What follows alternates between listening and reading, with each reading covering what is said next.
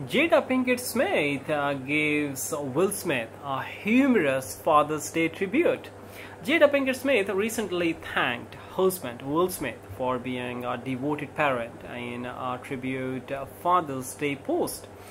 On Sunday, June 16th, the 52-year-old actress commemorated the occasion on Instagram, uploading a humorous snapshot of the actor napping.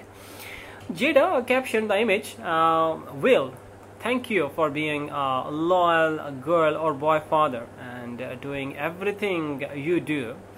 Happy Father's Day, you deserve the rest. The Man in Black star was seen resting his eyes on a lounger outside while his wife stood behind him, laughing with her children Willow, Jaden and Trey. Fans flocked to the comments area, writing emotional words beneath the humorous post. A supporter said, the love that everyone around him has for him speaks volumes for the type of guy he is.